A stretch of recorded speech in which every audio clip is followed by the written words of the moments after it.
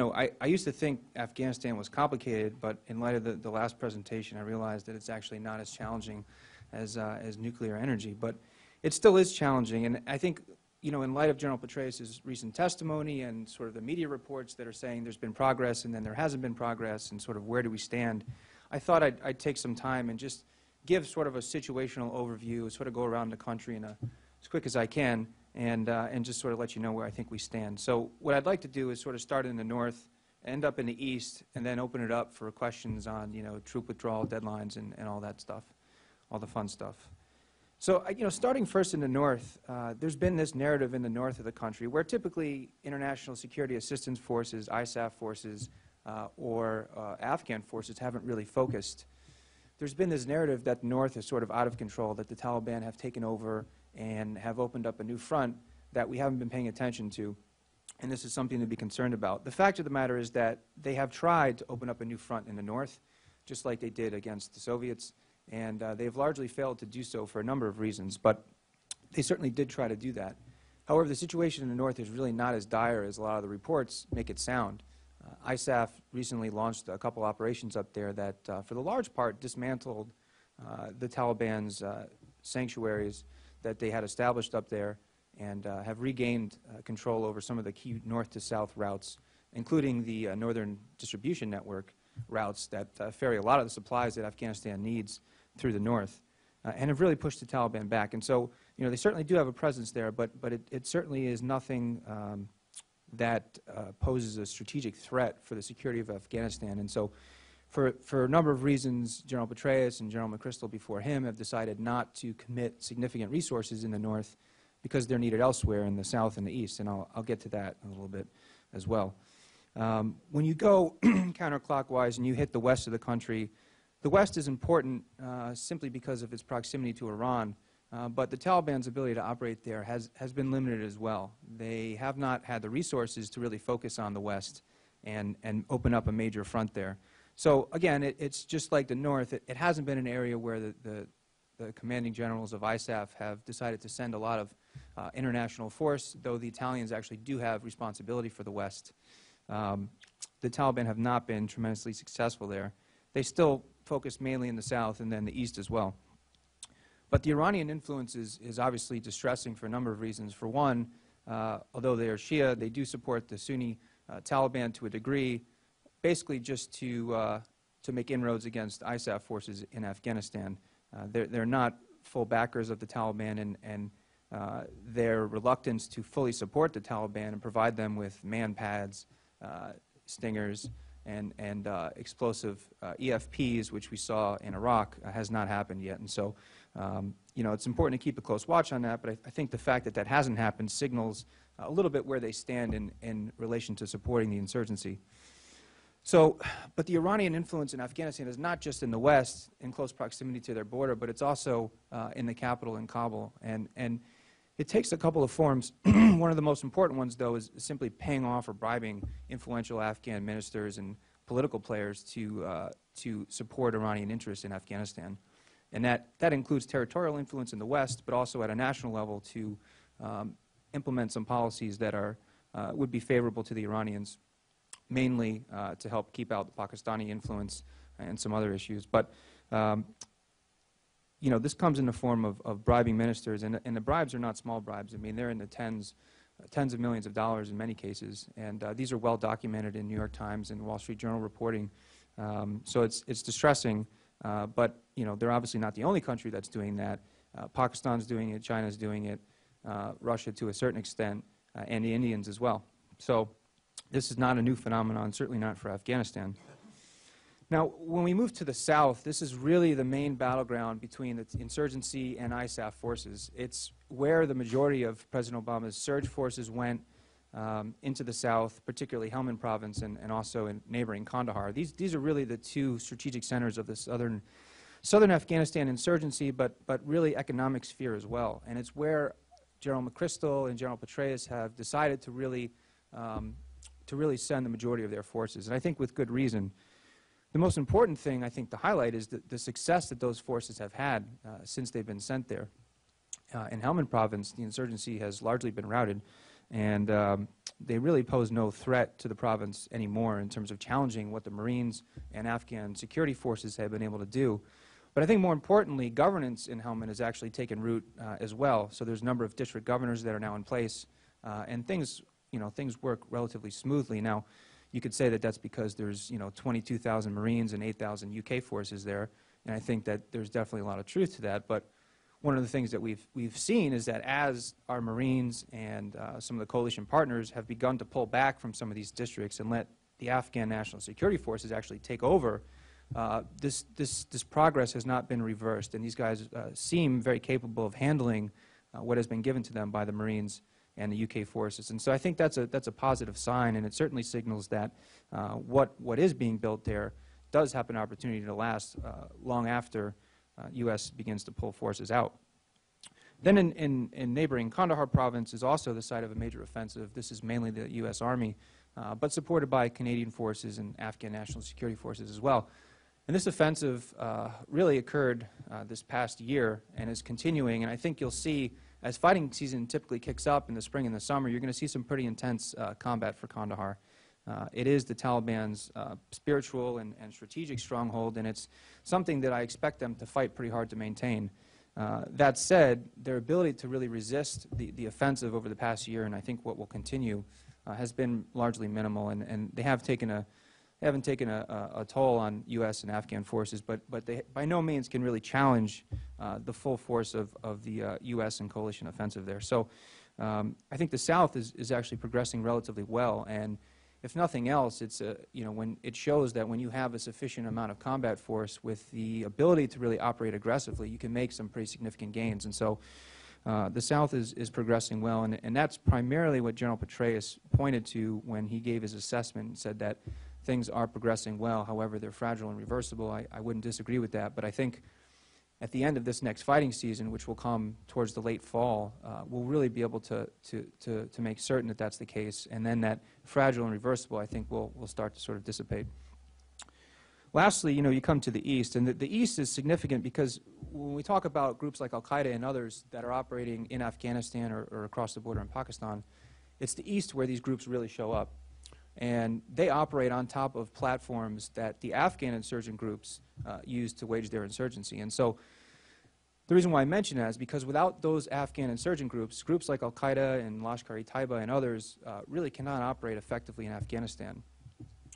Now, what I'd also say is that while we have been focusing in the East for some time, there's about half as many resources just in terms of troops in the East than there is in the South, approximately 35,000.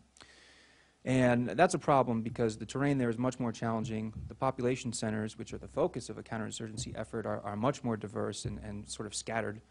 And there's just huge valleys and mountains that is very, very difficult to have a presence in, patrol, or even really know what goes on there. So the East presents significant more challenges, I think, than the South.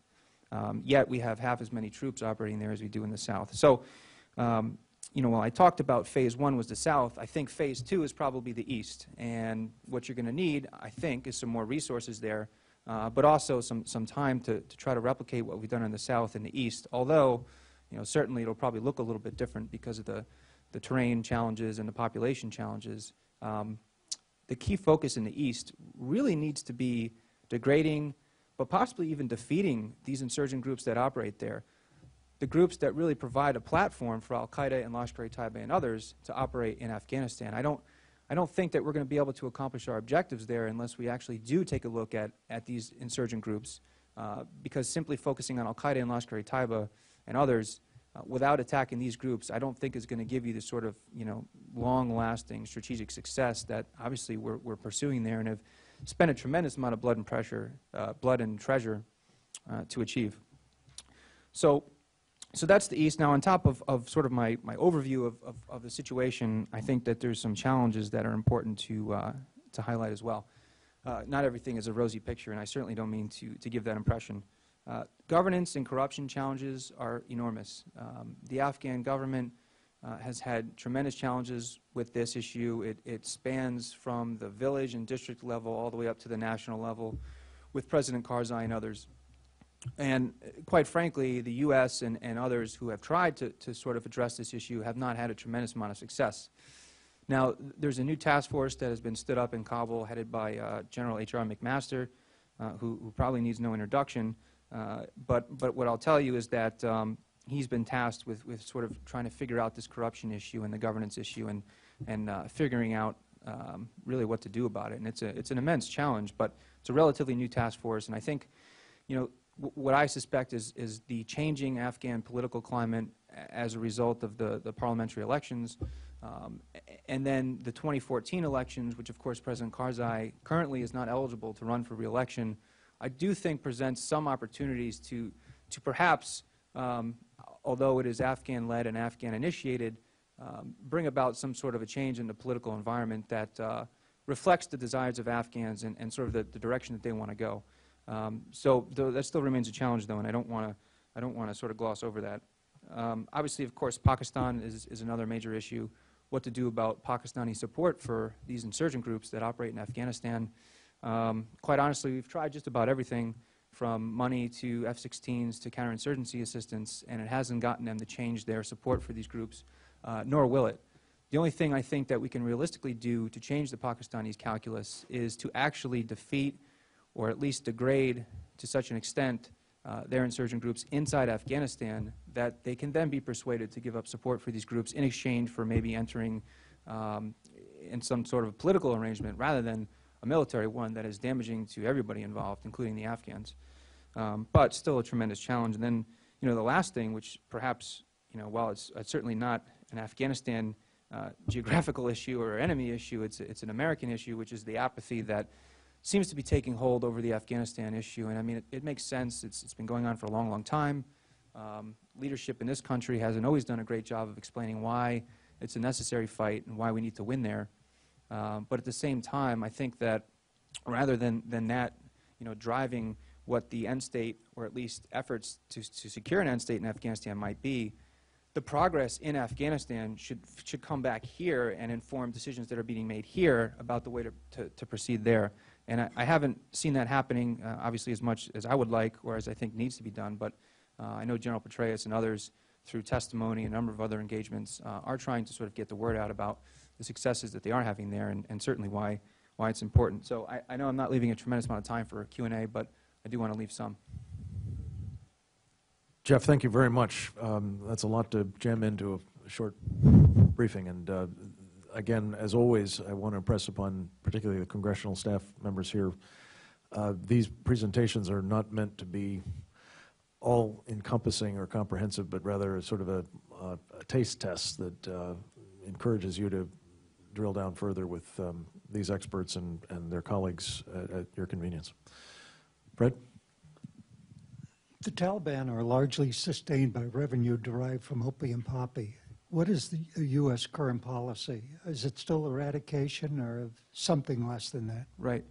It's something much more than that, not necessarily always coherent, but certainly is not eradication anymore. I know the previous ambassador Ambassador Wood was a big fan of that because he had come from Colombia, where I actually don't believe that approach succeeded either. But in any event, we're not doing eradication. What I think has helped is simply our footprint on the ground allows us to drive the Taliban out, which in a sense was encouraging not only the cultivation but the collection and defying the Afghan government's ban on opium cultivation as well. So that is definitely an outstanding issue, although I don't think it's as significant an issue as some folks say it is. I mean, it's definitely not.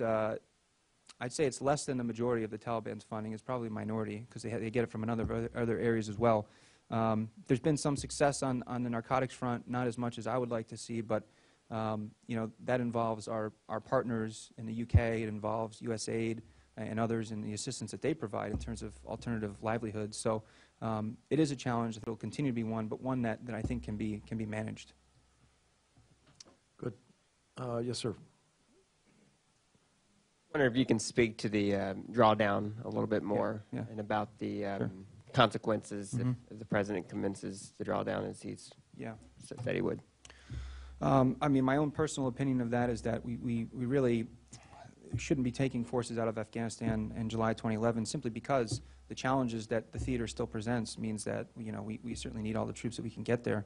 What I would say is that, and this is just sort of me looking into my crystal ball, I don't have any sort of inside information or insight on this other than what I'm about to say, which is that I think that the drawdown probably will be minimal. There'll probably be some combat forces, but not a lot, for a variety of reasons. But I think the majority of them are going to be combat engineers, logistics, and maybe some staff positions at headquarters to really try to minimize the impact. That said, 2011, while everybody sort of continued to harp on that, has really quietly become 2014. And it is noticed and it is felt in theater, but also, and I think more importantly, with Pakistan and others. And so while we do sort of have a little bit of a wishy-washy position at times and sort of go back and forth on the deadlines, I think emphasizing the 2014 as sort of the new date is a tremendous gain, and I can certainly tell you it's having effects. That said, I would be hard-pressed to find that we could withdraw a substantial amount of troops over the next year or two if we're still set on accomplishing our objectives both nationally, but particularly in the East, where we really have yet to launch a major offensive. Jeff, just a clarification. What is the source of the 2014 date? Has it countermanded explicitly the President's 2011? No, I mean, there still appears to be some ambiguity. I mean, I think the July 2011 date will come and go with relatively little fanfare and maybe a minimal withdrawal. But the 2014 thing is an internationally agreed upon thing. It's something that President Karzai actually requested, and it's one that is defined as the date at which we will transfer responsibility for security operations to the Afghans. So I think we're going to continue a presence there after 2014. I'm not sure in what size. And until 2014, I think we're still going to be aggressively pursuing counterinsurgency strategy, would be my guess. But certainly, the ambiguity that persists is not a positive thing. But I would say that the impact of the 2014 becoming the new 2011, it has been felt by those in theater, certainly. All right, so, but just, again, so I'm clear, 2014 not as a date for beginning a withdrawal, but a date when the handovers Right. can take place and presumably enabling a considerable drawdown. Presumably, yeah, and I think there's sort of an understanding that there will be some drawdown as 2014 approaches. But you're right, I mean, that is sort of the goal for full transition to the Afghans. Okay. Anybody else? Ben? Jeff, what's your take on the rules of engagement for Afghanistan? My impression has been that, though well-intended, in some ways they've been counterproductive. What are your thoughts? That's a good point. The civilian casualties issue is a big issue, especially with President Karzai, for understandable reasons. But what I would say is that the altered rules of engagement have had a profound effect, while at the same time has really enabled special forces who are doing these night raids and capture and kill missions to still go at it pretty hard and make substantial gains against the insurgency. Civilian casualties have actually been reduced, at least those caused by the coalition, despite 30,000 troops that have entered into theater and much more aggressive special operations actions. 75% of all casualties are actually caused by the Taliban, which unfortunately is something that President Karzai has not chosen to highlight, which I think would actually be a very large benefit. But I think it was actually a good thing, and I think in analyzing that with taking a look at civilian casualties, but also the effectiveness of special forces means that it probably was the right decision. And I don't think really hampers our forces' ability to do what they need to do. General?